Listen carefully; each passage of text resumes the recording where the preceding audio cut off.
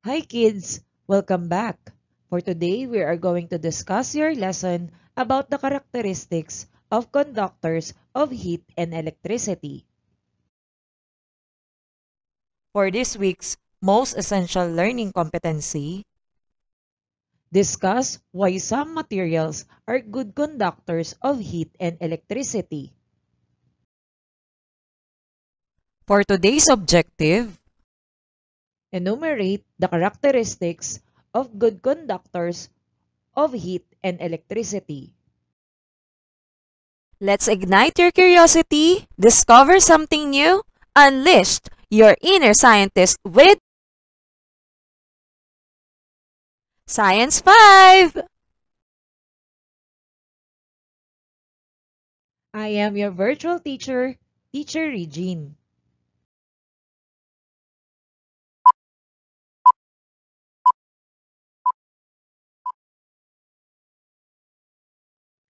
Most of the day, we enjoyed eating our favorite food cooked in a pot.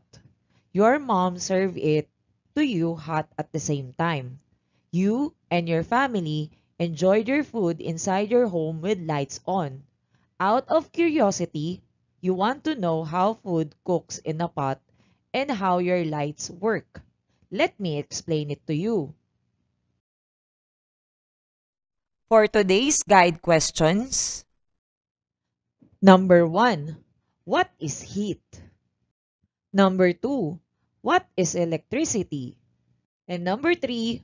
What are the characteristics of a good conductors of heat and electricity? Both sun and bonfire emits heat.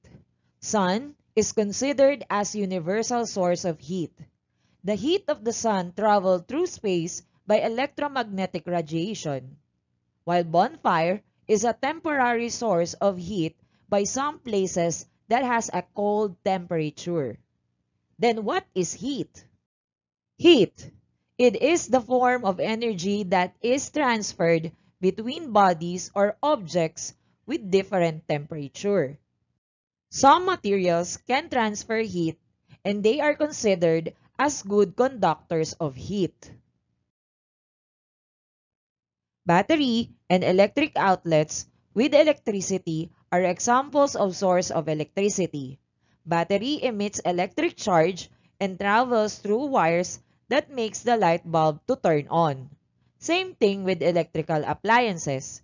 If you plug it in an electric outlet and turn it on, the appliance will eventually work as well. Then, what is electricity? Electricity.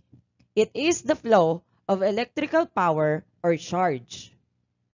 Some materials can transfer electricity and they are considered as good conductors of electricity.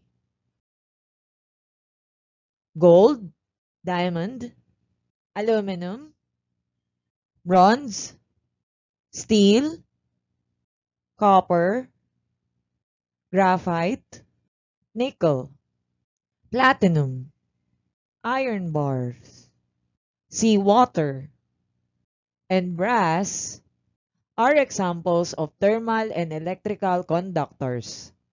What are the common characteristics of this set of materials? What are the characteristics of a good conductors of heat and electricity? We will use a table to enumerate the characteristics of a good conductors of heat and electricity. Good conductors of heat can gain heat quickly.